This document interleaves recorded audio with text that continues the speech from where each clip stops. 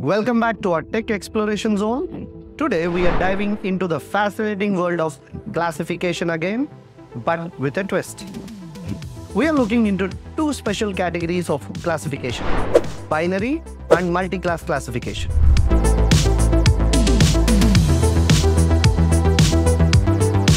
Let's unravel these mysteries with some fun examples. Let me take an example of binary classification.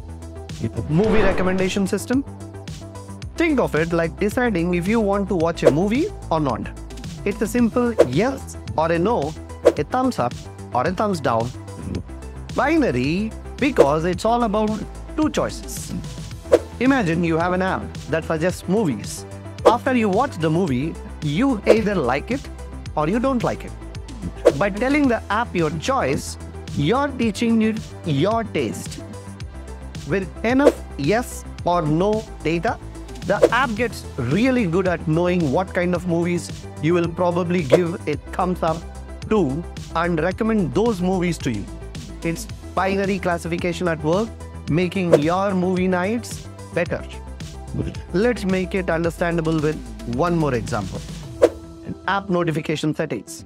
Imagine you have downloaded a new app on your phone. It asks if you want to receive notifications.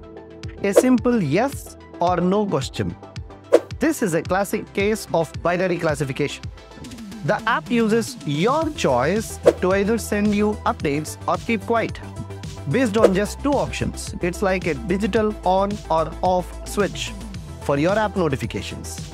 Let me give you one more example. Online security check. Consider the scenario where you are logging into a banking website. The site must determine, is this person authentic? It's a binary decision once more. By verifying your password, it employs binary classification to grant or deny access to you. Much like a key opening a lock, your password grants access to your account. Now let's amp up the fun with multi-class classification. This time, it's not about two options, it's about several options. Let us understand it with an example.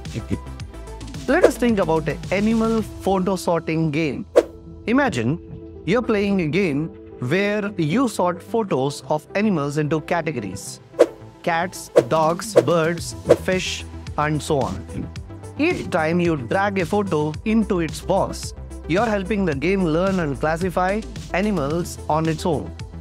Cats go with cats, dogs go with dogs. The game uses multi-class classification to understand and organize wide variety of animal types. It's like a digital zookeeper, sorting animals into their right spots. Let me give you one more example of classification. Social media reaction buttons. On social media, when you react to a post, you're not just liking it, you might love it, find it funny, surprising, sad, and even annoying. Each reaction you choose teaches the platform about what content engages you the most.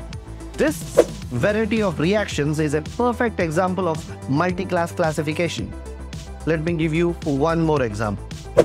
Voice assistant commands. Consider talking to voice assistant like Siri or Alexa. When you say commands like play music, set an alarm, check the weather, or turn on the lights, the assistant has to figure out which category your command falls into. That's multi-class classification, working to understand and assist you better every day. So remember, whether it's choosing movies or answering life's big questions, binary classification is everywhere. Just make sure you're ready for the results of your choices. If you didn't subscribe yet, do subscribe for more fun and tech knowledge. Thank you.